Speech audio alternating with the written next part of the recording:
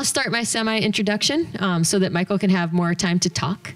Dr. Michael Moreno's Global Talk series is entitled The East-West City, Constructing 21st Century Identities in Global Cities. Using literary lens, this presentation examines how key cities throughout the world are becoming spatial intersections where Eastern and Western ways of knowing, perceiving, and being are crisscrossing and generating unique East-West identities. Michael Moreno has been an English professor at Green River College since 2008 and teaches research, writing, and literature courses here. We actually got tenure together. He is a co-chair of the Instructional Diversity Committee and faculty facilitator of the Netherlands-Scotland Study Abroad program. So apply to that program. He will bring you to Europe. Michael holds an MA in World and Comparative Literature from San Francisco State University, focused in Turkish German literature and North American Asian literature, as well as an MA in English focused on American ethnic and literature and culture, and a PhD in English focused in Latinx culture and literature and culture in the 20th and 21st century American literature and spatial theory, which is suburban studies, architectural theory, and human geography. Global Talk. Both from the University of California, Riverside. His publications, which concentrate on ethnic and city identity constructions in culture and literature, include Term Paper Research Guide to Latino History, book chapters in Narratives of Place in Literature and Film, Strange Phenomena, Time, The City, and Literary Imagination, We Wear the Mask, Paul Lawrence Dunbar, and Representation of Black Identity, Speaking desde las Heridas, Ciber Testimonios Fronterizos, Transborder, September 11th, 2011 through 2007, and Real History, Studies in American Film, as well as scholarly journal articles in Otherness and Urban Reconstruction, Studies in Contemporary Culture, Iowa Journal of Cultural Studies, Journal X, Journal in Culture and Criticism, and British Association for American Studies Journal. So we're very lucky to have Dr. Moreno speaking with us today about global issues in the East-West City. Let's give him a round of applause. Thank you, everybody. So this will be a very interesting talk in terms of how it's going to unfold itself. In trying to construct the identity of the East-West City, and I'll talk about what that means, one thing I think will be important to keep in mind is that these definitions, these structures that we create to define things, they're in perpetual flux. So oftentimes it makes it difficult to pinpoint or isolate or turn something into a static design for us to examine, for us to fully articulate, because they're constantly transforming. But there are ways to study these things, there are ways to articulate these things that capture this constant movement as well, right? The evolving definitions that can occur. Let's see if I can remember how to use this one. Here we go. So very quickly, and again, these are also loose definitions that I use. For the East-West City, in terms of the way I've examined it so far, I kind of create these two loose categories of what I mean by the East. First, we have Islamic East, which comprises sort of a latitudinal East across the globe. So you'll see center point right there. There is Israel. There we go. Israel right in the very middle. It's not working up here. In the red, which is a very, more or less a cultural intersection, politically, historically, in and of itself. Its own kind of identity that's going on there as well. The other East that I sort of loosely try to pinpoint is the longitudinal East, going up and down, as it were. So this will comprise the Pacific Islands, Japan, Korea, China, essentially the East Asia, Southeast Asia, even going down to Australia, New Zealand in terms of those areas, and those cities too, because of migratory patterns and whatnot, bringing people to these different locations. So for the purposes of this presentation, East essentially is referring to these regions, right, when I mean the East itself. Oftentimes in the West, in order to define things and compartmentalize things, we create these binaries. Us versus them, East versus West, North versus South.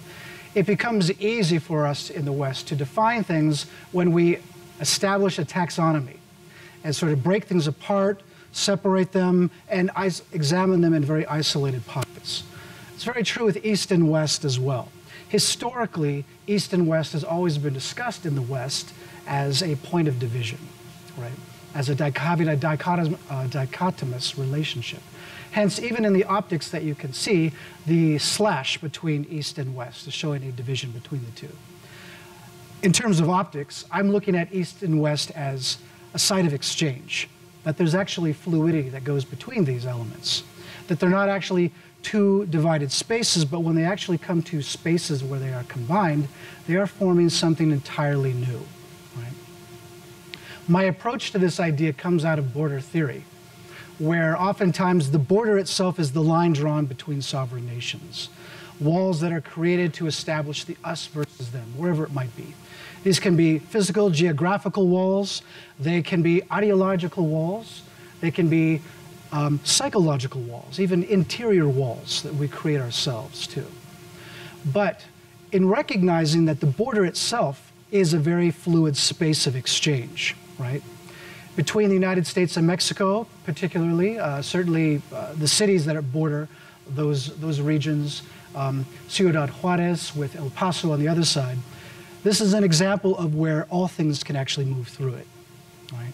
The only line that really exists is a political line that's drawn, and it's very arbitrary, because even that border between the United States and Mexico, when it was first created after the Mexican-American War in the mid-19th century, part of that was used, part of the line of demarcation was a river, the Rio Bravo, Rio Grande. And so, of course, if you know anything about rivers, they are constantly in flux, and definitely that created a problem geographically between the border, part of the border between the United States and Mexico, when that river would move. But aside from that too, within the space of a border, a dynamic area, a dynamic experience is generated. This is a place where you have an amalgamation of cultures coming together, right? Gloria Anzaldúa says that the border itself is where people of different races can occupy the same territory, where under, lower, middle, and upper classes touch, where the space between two individuals shrinks with intimacy.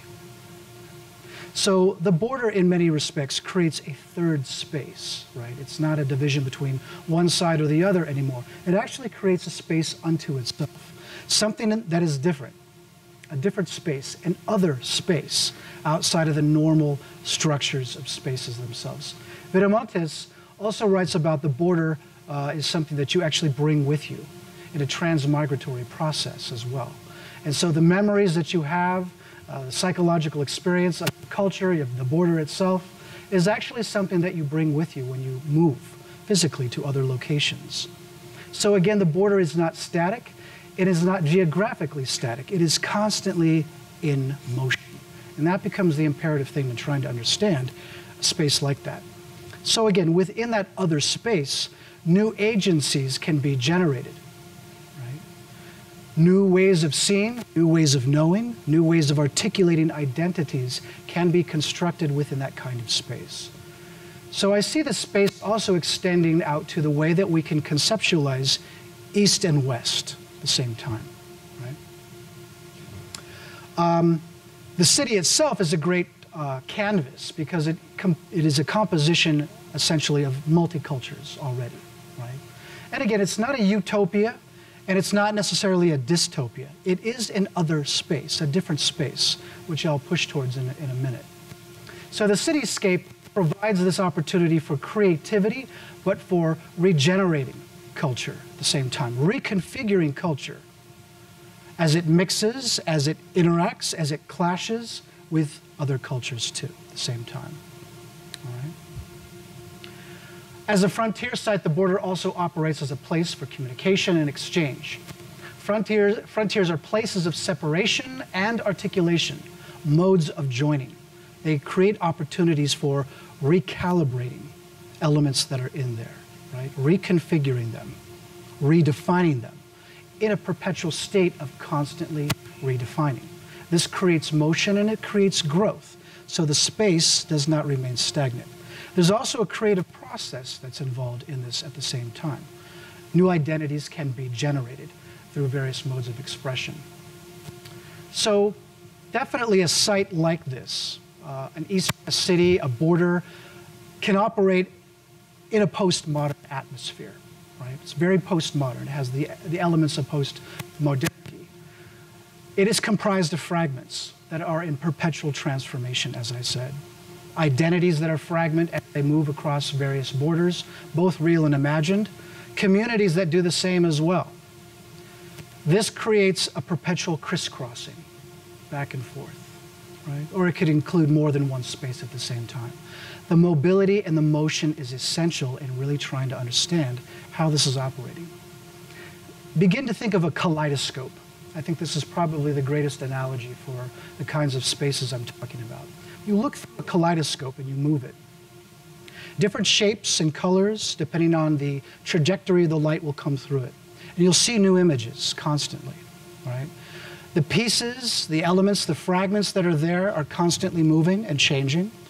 Some are coexisting with each other momentarily. Some are colliding and then altering that trajectory somewhere else and forming something else, right? They're also coalescing at the same time, right? The movement allows for that. This is exactly what is occurring within an east-west city. Same thing that occurs within the border, using border theory. So the overlapping and the cross-translation of worlds becomes essential. Because not only are languages overlapping, but ideologies, epistemologies, different ways of knowing, ontologies, different ways of being and conceptualizing your existence are now encountering other forms as well, with their roots in the East and the West, which there's looseness to that as well. So because of my own academic training, I use literature as a tool for actually being able to identify this phenomenon that's occurring, of what I see occurring in various cities around the world right now, right? Literature, I think, actually is an excellent tool to use because it has certain freedoms that other academic disciplines do not necessarily allow for, right? Literature, particularly world literature itself, moves us through time and space while creating these overlapping layers, which can be viewed simultaneously, right? You see contradictory things happening at the same time, right? The opposites that seem to be opposite are in fact one and the same. So again, it's a third space that's being generated. It's not that you see east and you see west, or you go back and forth between the two. What you're actually seeing is an overlapping of these elements at the same time that creates something entirely new. Through language, through various aspects of culture, through the use of memory as well, right? And this essentially can play with our notion of time and space at the same time, which I'll elaborate on. So at the same time that it's doing this, it dissolves those binary constructions, right? It's no longer East versus West. It is no longer this ideology versus this ideology. The binaries that have been set up, particularly in the West, and that taxonomy of compartmentalization that occurs, where you divide things and you separate them and you examine them and define them in a very static environment, that is dissolved because it does not really exist. Since it is imposed, that sort of reading of binary constructions is a way to impose a reading on a community, on an idea, on a place, on an experience, okay?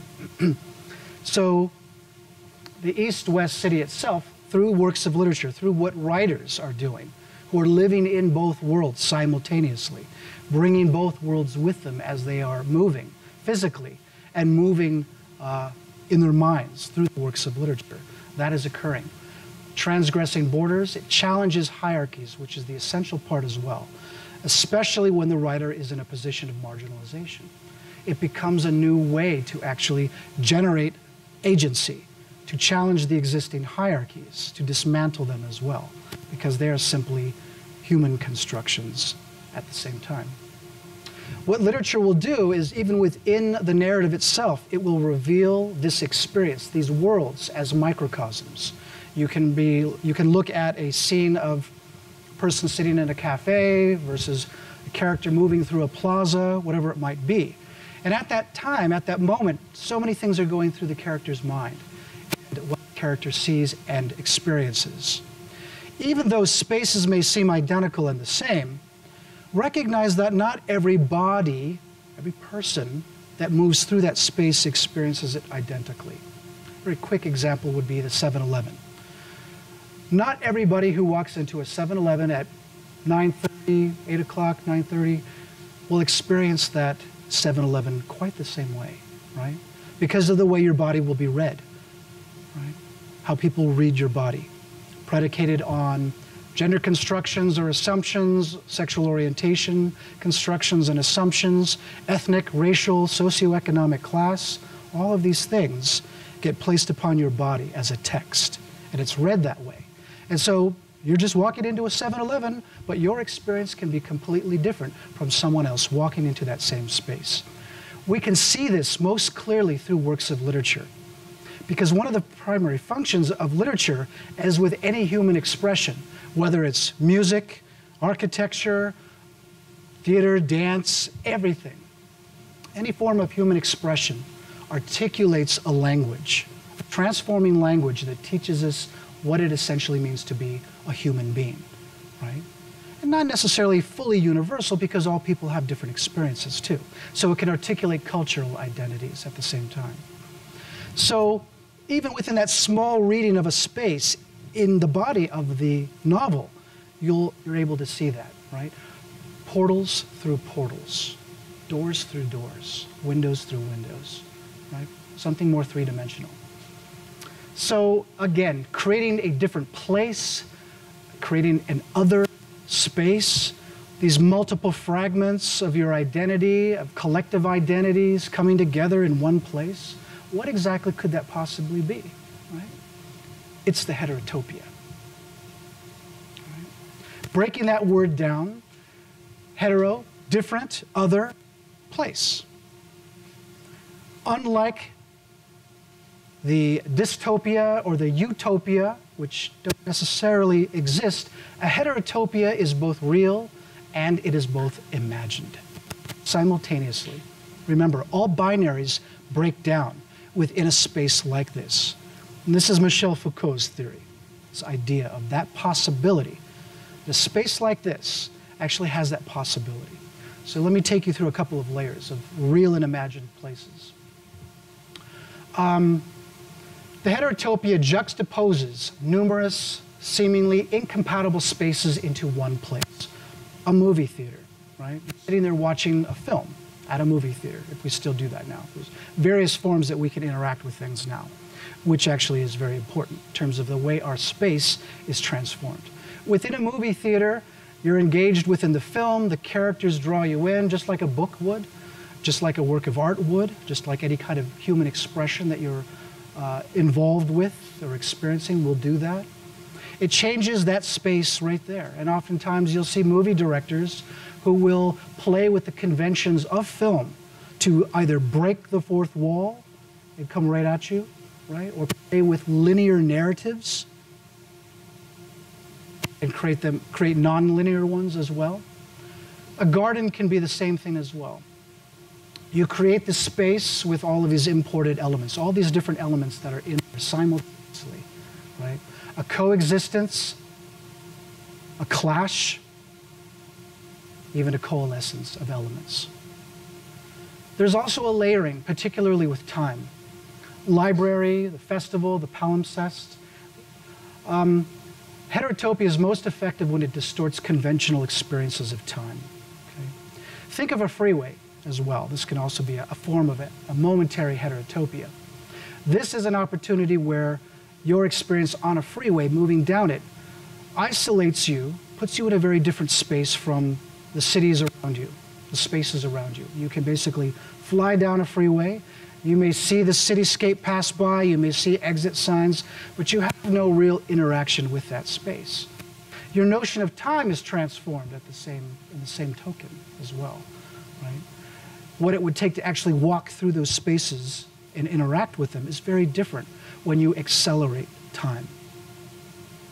So even within a library itself, too, where you have an amalgamation of different texts that are there, different books, different ideas and concepts, all housed in one location. This all throughout time as well. It demonstrates a break with that time, an accumulation of time. A festival.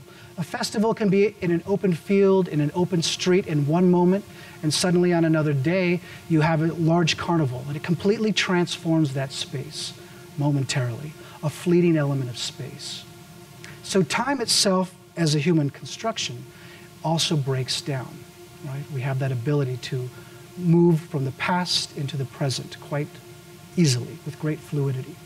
The in-between spaces are also extraordinary. When you're in a cemetery as well, you're in that sort of liminal in-between space. You know, there's that life, there's that death. You walk around and you observe the tombstones, you read the names, you think of the lives that these individuals have had, you look at the dates on them as well. And that notion of time seems to be very disrupted, right? The mystery is there. It's there, they're there, but they're not quite there. Where are you exactly as well in this sort of isolated space? The mirror, another one as well. You see your reflection. Obviously, that's not you, but it is you at the same time. And when you start to gather multiple mirrors, you have multiple ways of seeing, multiple ways of viewing as well.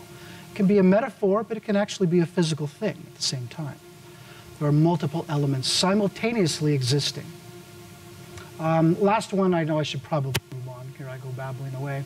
The palimpsest, which is a unique experience in terms of city design.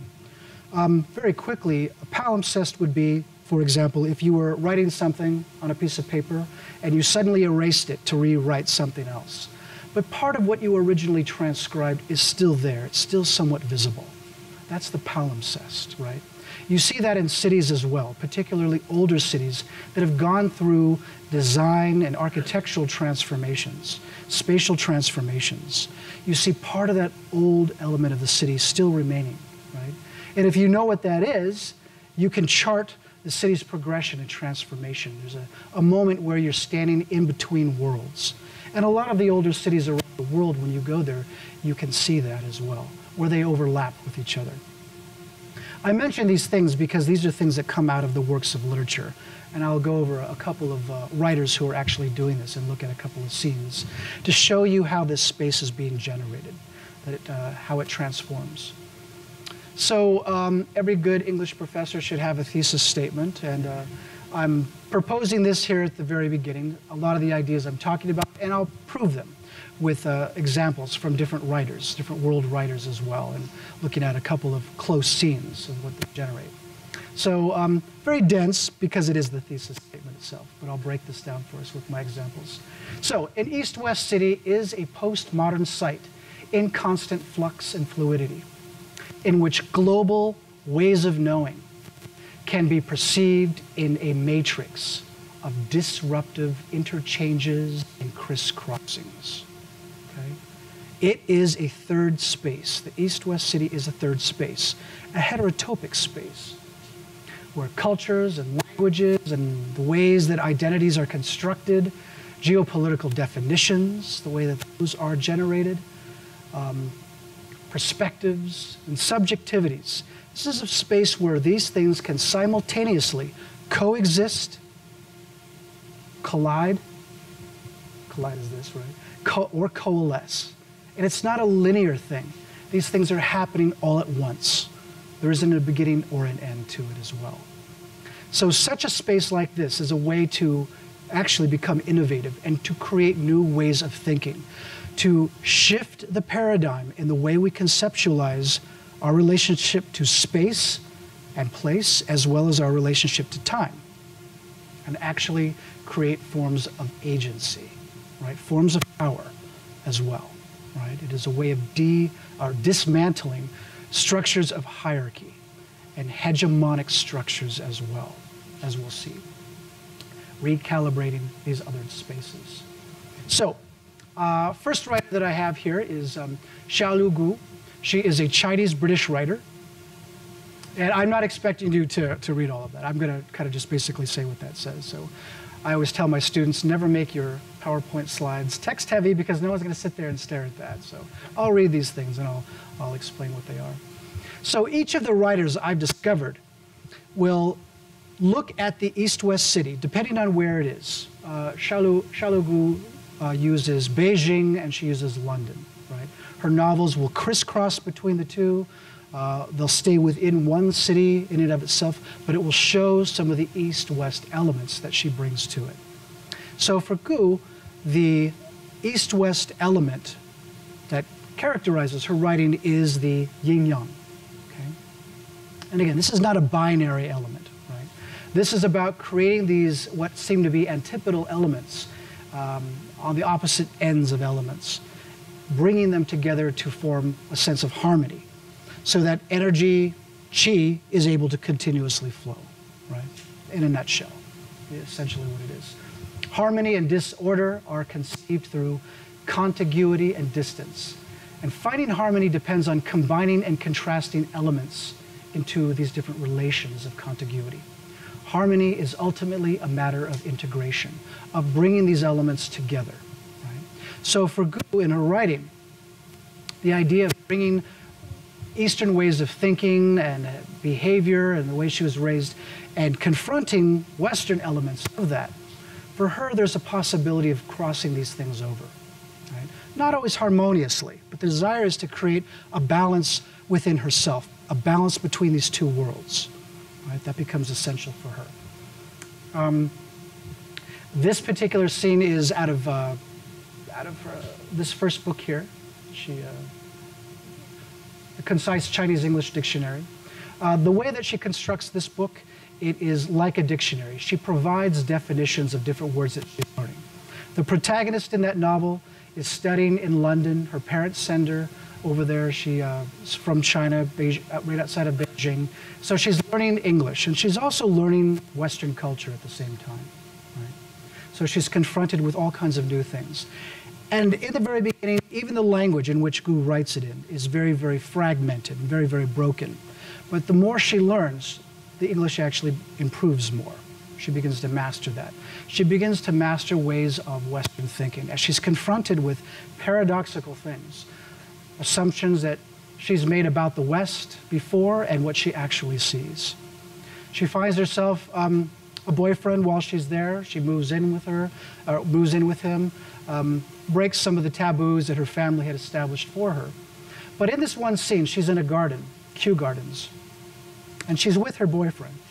And they're moving through it, and Kew Gardens is an amazing garden. It has vegetation, trees, life from all around the world. A lot of the former colonies of the British Empire as well are represented. And so the entire garden is set up in such a way to basically showcase the Western arrangement of the rest of the world right there.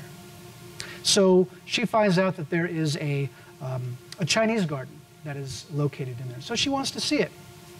But essentially, she is shocked to see that a lot of these things are mismatched in terms of how they're identified. It shows a real lack of knowledge of what actually goes into a Chinese garden, mixing it up with other countries.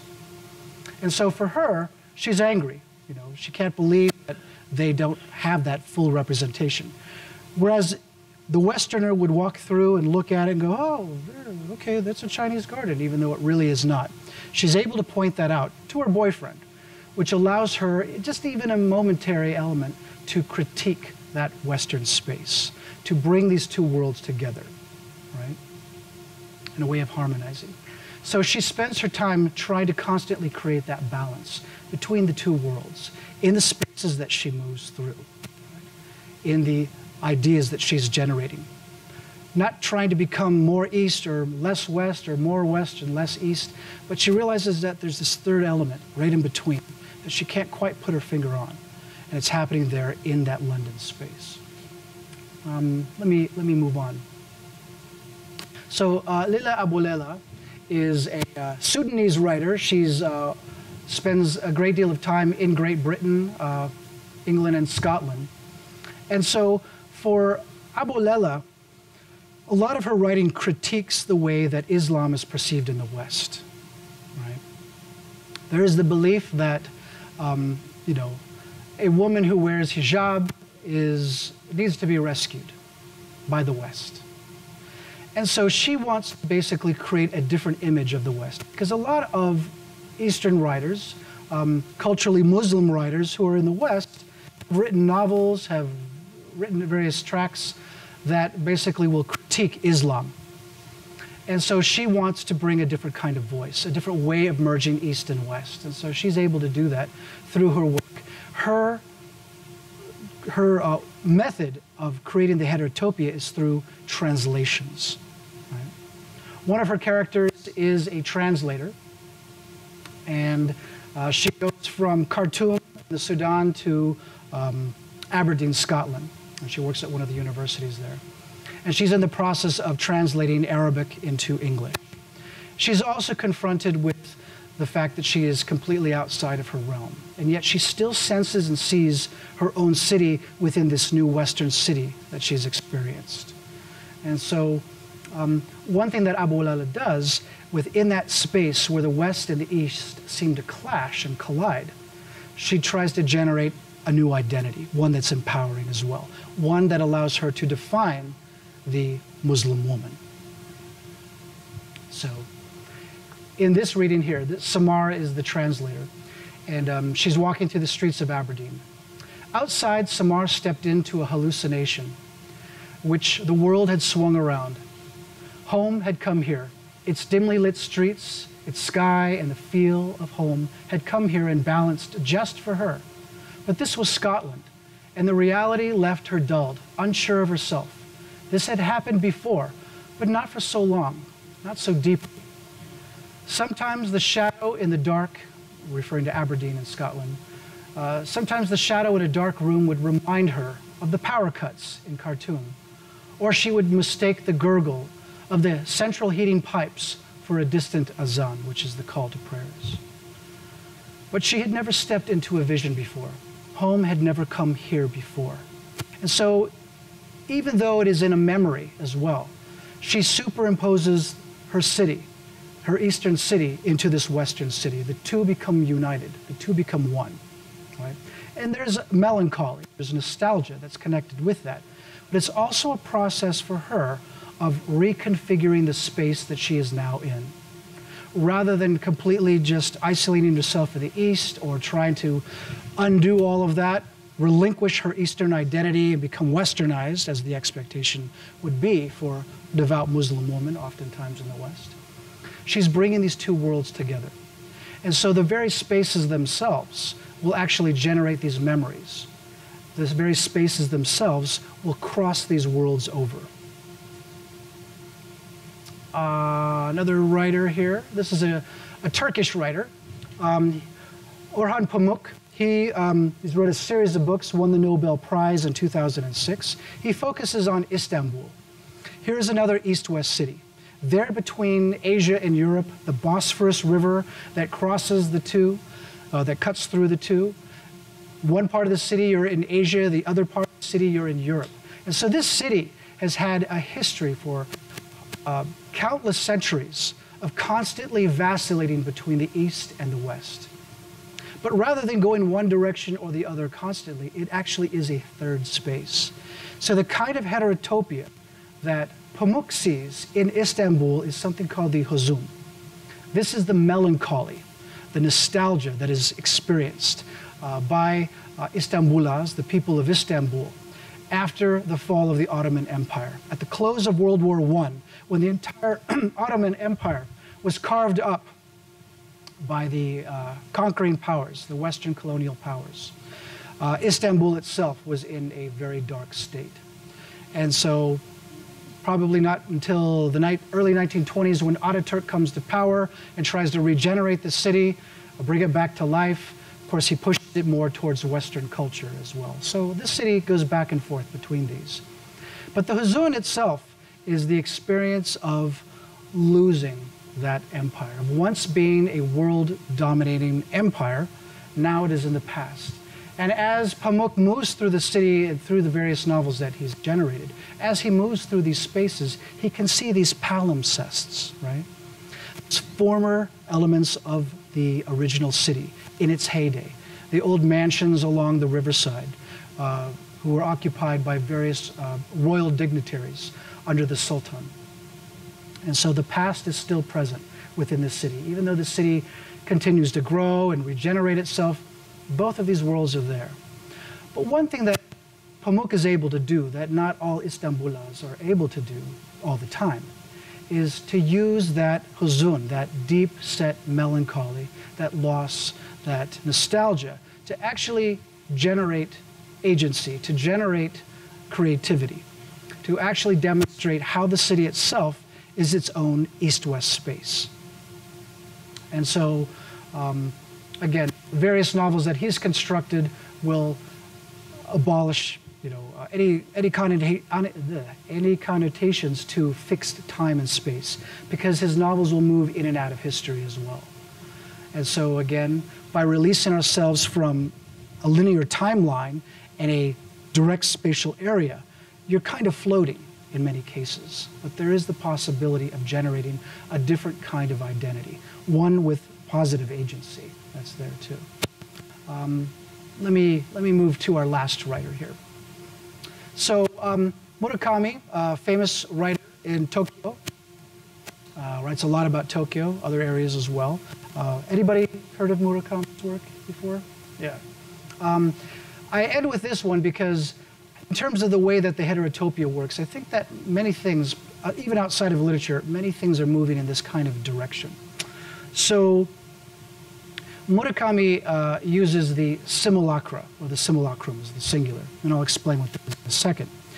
But his novels cross genres. The particular one that I focused on is called After Dark. And this is about Tokyo at night in the entertainment districts, Shibuya, maybe a couple of other areas as well, right? The idea is that the night conceals things. But in fact, what happens in the novel itself is the night actually reveals things. During the day, people are stuck in a routine. Japan is a highly accelerated culture within that city itself. It's a very rigid and strict one, but when the sun goes down, things transform.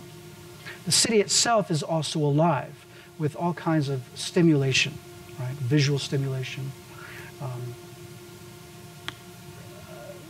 sensory stimulation. Now, with the stimulation, oftentimes the stimulation itself can become the real thing. So again, we're back to this idea of the real and the imagined crossing over and blurring.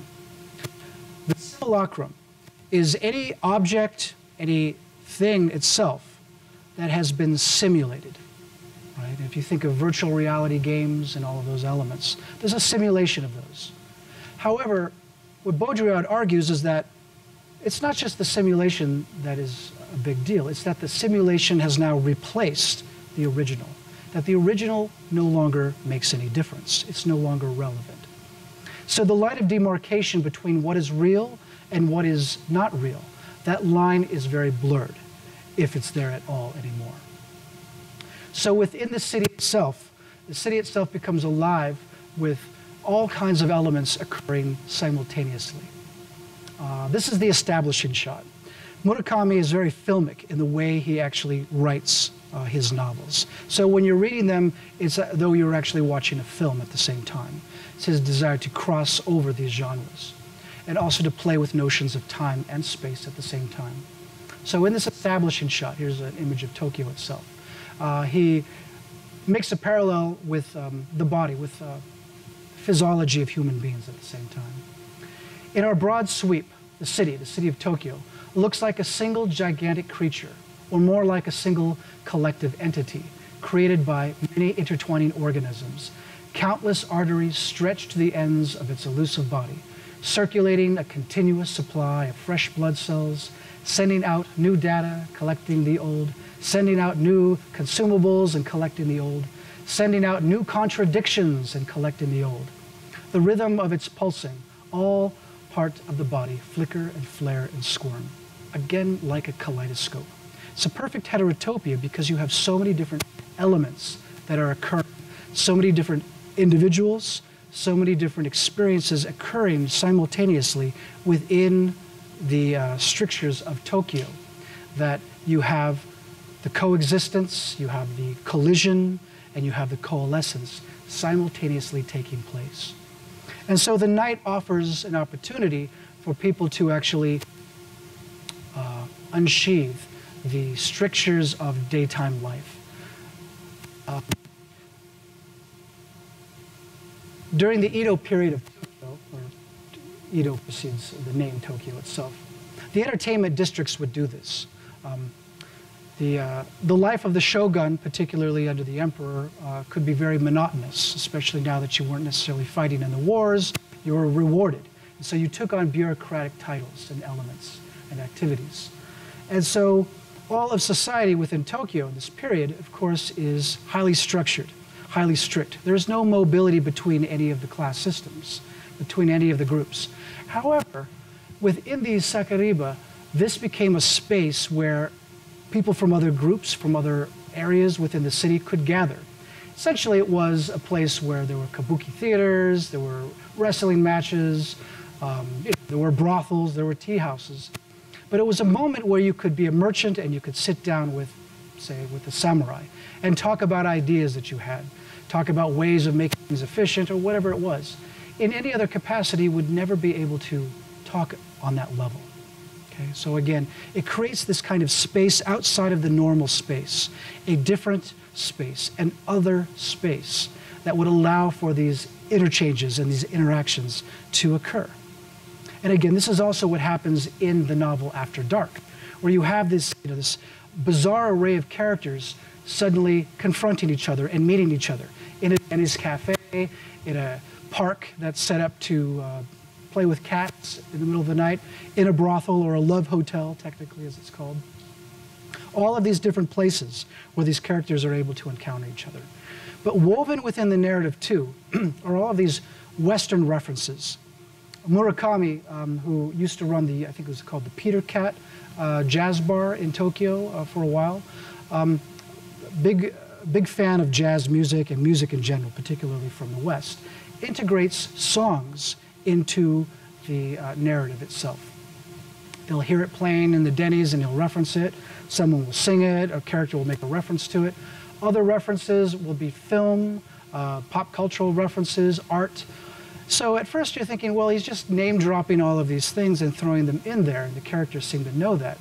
But actually, if you begin to look at that song, the lyrics of that song like a poem, or you look at the artwork that someone's referring to, or even a book or a film that they're referring to, the characters in the novel, if you actually go deeper into it, you can see that there's another layer to what's going on in that scene.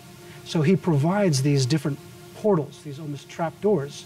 If you perceive them, you can actually go through them, finding out more about them, and you see another layer to the characters or even what is happening in that scene.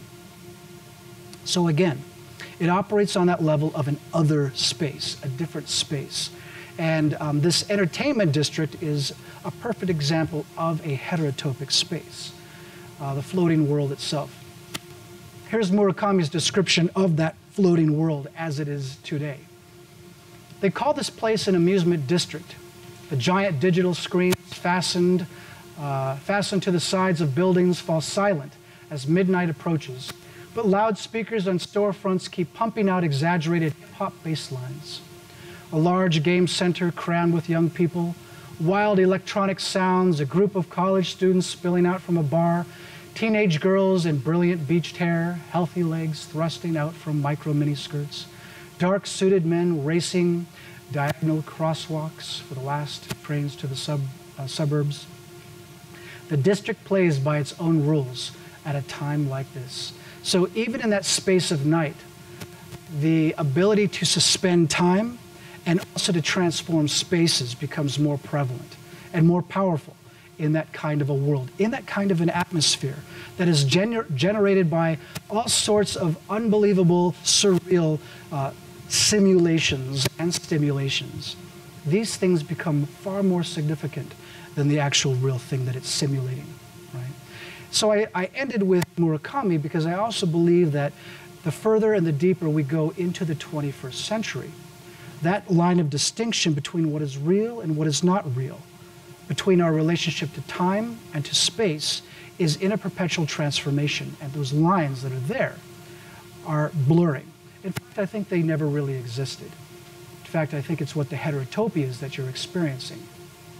So, to close, again, The East-West city itself, at least at this stage and how I'm looking at it and what I've been working on, this really is truly a heterotopic space. In fact, you can have heterotopias within the city itself, an armature of heterotopias, right? A collection, a constellation of heterotopias all operating simultaneously. It's an opportunity for not just the characters, but the writers who are generating these spaces through literature. It's an opportunity to actually reconfigure agency, to rearticulate identity at the same time. Perpetually transmigratory in non-linear ways that disrupts the time frame as well. It allows for memory to integrate itself into the narrative and recalibrating other spaces. So I know that's a lot. And you probably, and it's okay, you probably tuned me in and out, maybe more tuned out than tuned in, which is fine, and it's actually very telling because, again, it also demonstrates, even though we're sitting here in the same space, you're actually moving in other places too, right? Maybe you're looking outside, and you're like, oh, the sun's still out there, or you're thinking about this that you have to take care of, and you're visualizing how you need to do that. I said something that triggered a different kind of memory, and you kind of follow that down the rabbit hole as well, right? The way you're thinking is not linear at all, right? So the way that these spaces are constructed that we actually inhabit, they are not linear. They're very heterotopic. And again, the best way I've been able to see, to detect these heterotopic spaces, to look at the East-West city, the way it's generated, the way it's formed, the way it changes, is as the heterotopia, right? And it is through the works of literature that, at least for me, I am most easily able to see those things, because the writers themselves are creating East-West identities, and they too are getting in touch with this new way, these different worlds coming together all at once. I doubt any of these writers would consider himself or herself an East-West writer. In fact, I think even Charles Legault said that, no, I'm not an East-West. You know, I'm not East-West, even though everything she does is East-West, right? So it doesn't really matter whether or not the writer identifies that way or not. It is a phenomenon that is occurring. And again, literature is one way to articulate that kind of East-West space that you see. With the mass migrations that are going on, the mass movements that are going on from one area to another, from the rural districts into the city itself and to other cities, you see a lot of the transformation, but you don't see a lot of the time to process what's actually happening. And I think that the literature at least allows us to slow down and fully articulate how those identities are being constructed and the different possibilities, the different ways that can be done. And again, I know I threw a lot of really bizarre theory out at you as well. Obviously, I can't expect everyone to get it in one sitting, naturally. But there is the idea that there are those possibilities that are created in an other space, in a different space, outside of the strictures of binary oppositions. So, in ending, I'm taking a look right now at various other cities. The list, of course, continues beyond this, as legitimate East-West cities. And I start with the literature itself and the writers who are crossing between these cities, either within the city itself or from their city to a Western city, bridging those things together through the works of literature. So anyway, I will stop. So thank you for your time.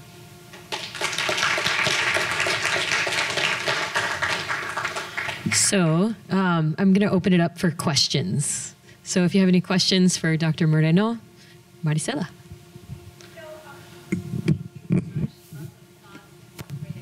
Yeah. Oh, I speak loud. Yeah. So I was wondering what you think, if you think that there is a political connotation to this understanding of cities, spaces, as places of heterotopia or under the lens of heterotopia.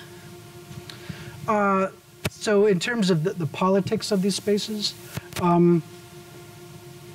Or the politics that are created when looking at these spaces, sure. right?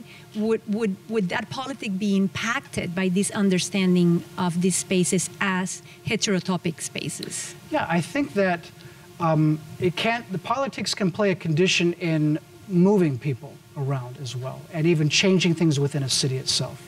So wars, for example, will move people out of the area. Bad economic decisions that are made will also move people out of the area as well, other opportunities.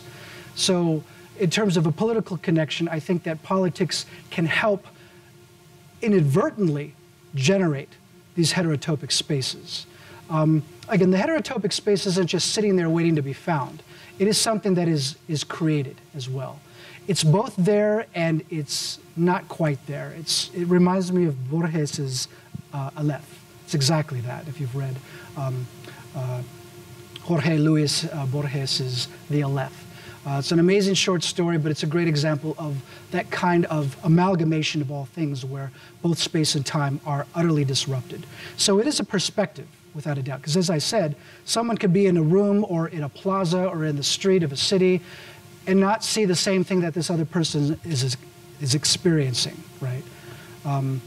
So with the politics, I don't know, I probably didn't answer that question whatsoever. But what are your thoughts in terms of how you think the politics could actually play a role in? If you understand that a city is heterotopic, right?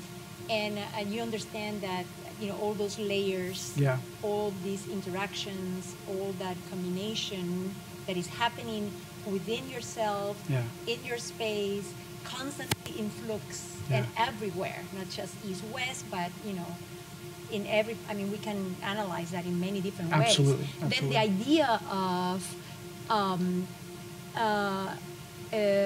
unilateral identity cannot exist, right? So the idea that I am this, right, and this space should be this, right, cannot be. Right. Because you understand the fluidity, the, you know, the interstices. The interstices. Right. Well, openings. These little crevices and whatnot. Where things are, you know, being filled with so many different identities. Right.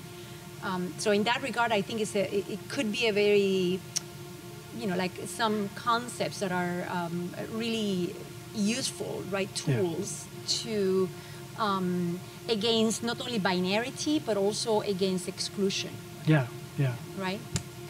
Without a doubt, reaction to marginalizations and whatnot as a result of laws that are passed, the politics that construct the city itself, people's behavior and attitude and actions toward you as well, that can play a role in generating those spaces too. Oh, okay.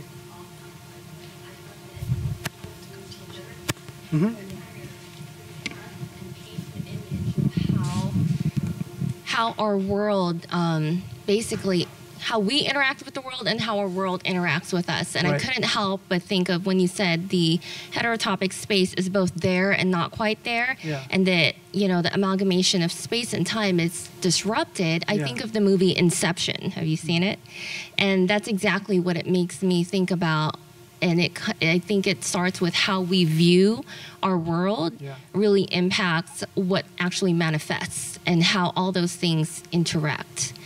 For those of you who haven't seen the movie Inception, it's brilliant.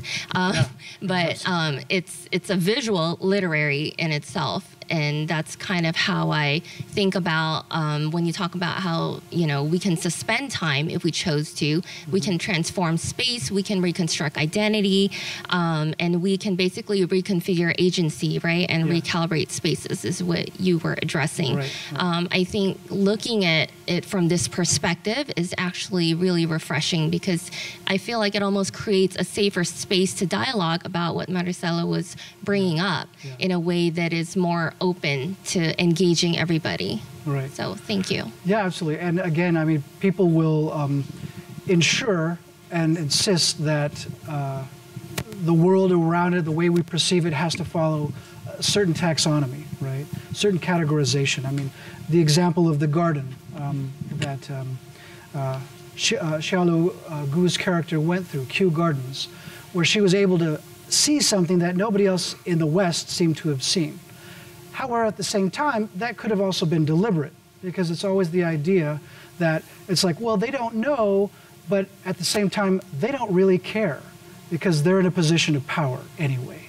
So your problem, your situation, your marginalized identity, if it's not going to gel with the dominant culture, you know, it's irrelevant.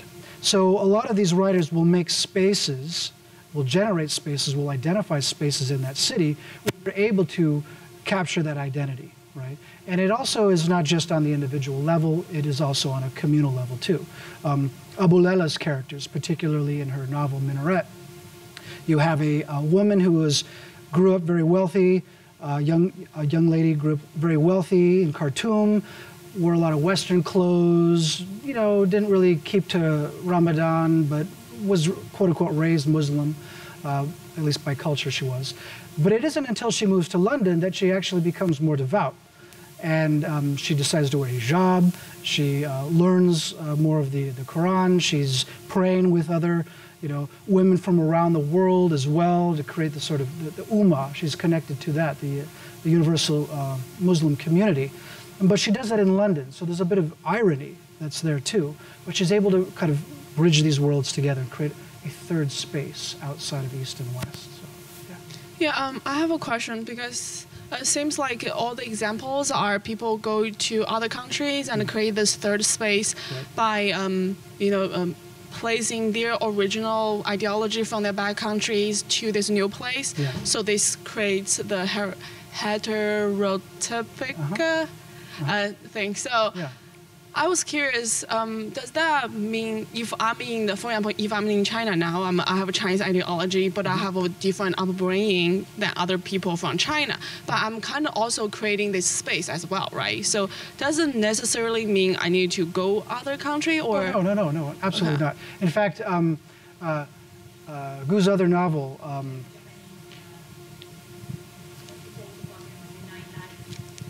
oh, right, that's right. Murakami stays within Tokyo to do that. And in the other novel by Gu, she is in Beijing. She moves from the countryside into the city of Beijing where, yeah, exactly. So, and in Istanbul. So no, it doesn't necessarily require actual transmigration. It can be within the city itself where these things are happening to the city. The crisscrossing can take place in the city itself. So for these writers, it's both things. It can be between two cities where they go between, or it can be within the city itself where the worlds there meet together as well and form those East-West identities for themselves. So. Oh, yeah, I mean, I was just speaking with Aaron, there are so many other possibilities right now, but these are the ones that I've done, I've done research on, and I've published some of the things, and I've taught them in my classes, and I'm starting to do some others as well that are connected to these cities. So I try to tie all the classes that I teach into this same conversation so it doesn't stop. Because it's interesting, for me at least. There's so much that's there. And working with the theory itself too, but really trying to understand what the literature is doing. It's constantly changing and transforming in and of itself. So it draws me in. Yeah. So I know you're talking about East and West. Yeah. And having this heterotopia world. Yes. My thought, when I was hearing you speak about it, aren't we living in one already? Itself throughout history, if we look about it, we from family to you, like I feel like it's not new. It always has been that way. We just haven't looked at it. That is absolutely right, and that's exactly what Pamuk would say as well. I mean, Istanbul is a perfect example that city has always been an East-West city. So because of this constant transformation, transmigratory process that has always been going on, these ideas, I mean, it's not like they're just suddenly happening all of a sudden. You're right about that. They are always happening. They have always happened. But again, we, at least in the West, we create these binaries. And the separation demonstrates that there really is no fluidity that exists. Something like this says that the fluidity is there. And yes, you're right, has always been there. Yeah, so the idea of East-West is not a phenomenon that's suddenly new. Yeah, you're right though, absolutely right. All right. Well, thank you very much, everyone, for staying as long as you did. I appreciate it.